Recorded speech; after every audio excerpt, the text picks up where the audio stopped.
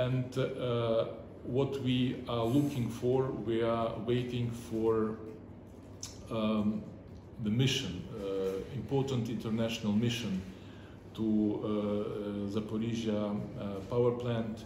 The mission, which would of course be led by, probably will be led by IAEA as a leading agency in the field, but also containing from experts, from different international experts from different countries, and also UN experts.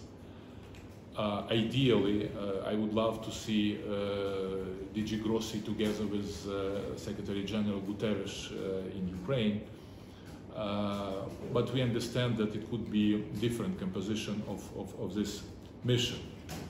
Why this mission is really important.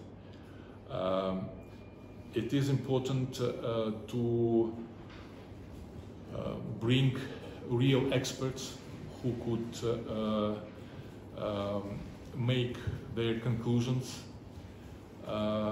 verify things which are at the station, and bring, actually just their appearance at the station will improve already the level of safety at the station.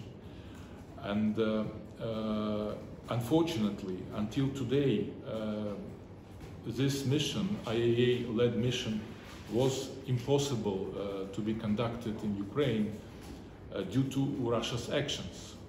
First, because of indiscriminate shelling of Ukraine's territory, in particular Zaporizhia region and Enerhodar city.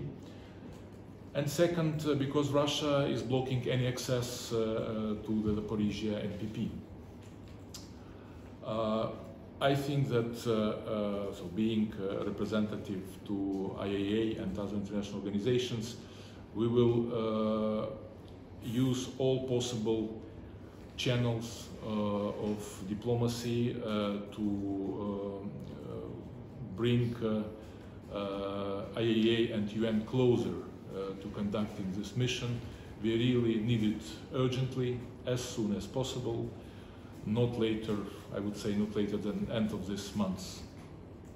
This is our aim. And I hope that we could have a progress, being together, supported by the European Union and supported by all our partners. We will be able to achieve this agreement on modalities of conducting such a mission to Ukraine and to Ukrainian nuclear power station.